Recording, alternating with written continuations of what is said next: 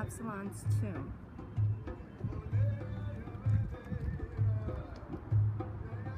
That's amazing.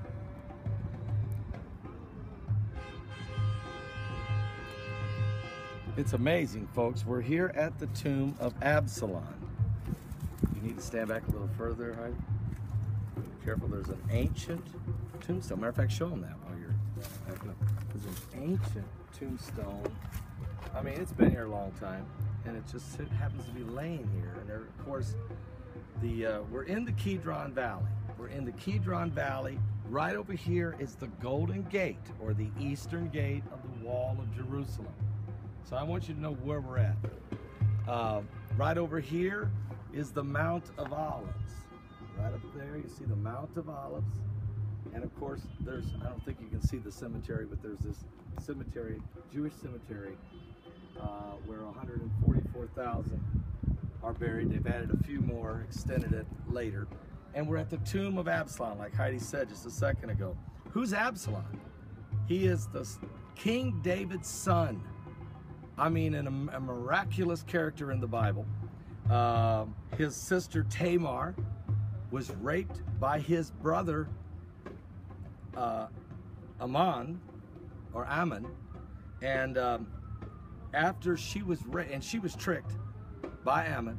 Ammon pretended to be sick, asked that his sister Tamar come to him to help him, and he raped her there. And so when the word got to Absalom, what happened?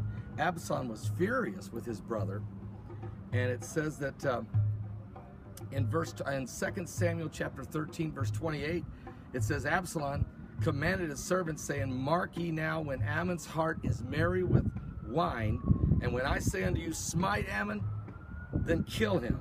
Fear not. Have not I commanded you? Be courageous and be valiant. And the servants of Absalom did unto Ammon as Absalom had commanded. Then all the king's sons arose, and every man gat him up on his mule, and they fled. So King David finds out that Absalom kills Ammon, but there's a reason for it. What happened to Tamar? What about Tamar? She had her robe. She was a virgin. She had her robe of royalty. She was so upset she tore her robe, and you know, she sat idle basically. She was told by Absalom to not speak a word, and she sat quietly from then on. You know, that was the way that ended in that part of it. But what about Absalom? Well, Absalom becomes a major character in the Bible. And later in the stories in the Bible in 2 Samuel, you'll find that there's a rebellion that comes up. They're trying to kill King David. They're trying to kill his son Absalom. Absalom and his men are going through an area where there's a lot of thicket, low-hanging trees. And Absalom had long hair. He had a Nazarite vow. But as he was going, he was riding a mule. And that mule went under these trees, and his long hair got hung in the branches. He hung him up. The mule went on and left him hanging in the tree within his hair. And he ends up dying there. A man comes and takes a dart, drives him through him. He dies there. And this is where he's buried, here in the Kidron Valley.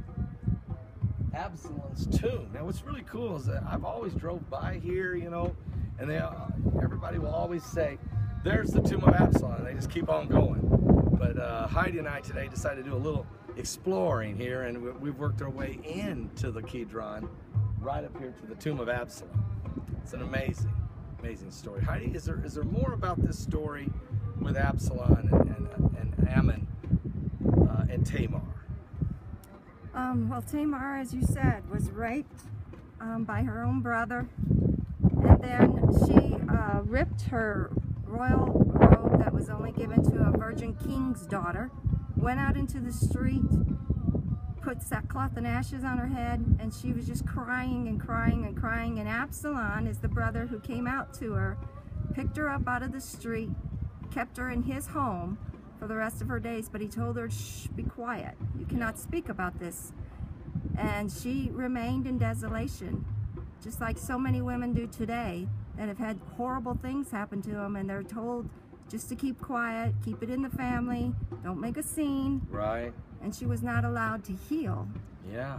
And the same with Absalom, he kept hate in his heart until he got his chance to get his revenge for Ammon. And he did. And that was the destruction of Absalom as well. See, so, you know, because the Bible tells us, dare not touch the Lord's anointed, or do his prophets no harm. So by concealing the matter, or by telling her, shh, be quiet, she spends the rest of her life in desolation, the Bible says. And in pain, and emotional scarred, and she can't be the beautiful king's daughter that she should be. Right. And Absalom spends his life hunting down his brother, having him killed, and then facing his own tragic death because of what he did. It's just a great story. It's a great story. And to think that the king of Israel, King David, that his son is buried right here, the biblical Absalom, is pretty remarkable to be here in Israel, right here in the Kidron Valley. I'm Pastor Paul Baby. Are you saved? Let me ask you a question. Are you saved? Why am I here? Can I just say this? Prophetically, I don't know if there could be a more prophetic spot than to be on the foothills of the Mount of Olives and the Eastern Gate and cemetery with all these folks waiting on the coming of the Lord Jesus Christ. He's going to split that Mount of Olives. He's going to split it in half. Where I'm standing, there'll be a tsunami of water that will come rushing from the former sea to the hinder sea. This earthquake is going to literally open up the fountains of the earth of water, okay? But it will be for healing of the land. Unbelievable, the coming of the Lord Jesus Christ, Yeshua, the Messiah, here at Absalom's tomb. Could happen today.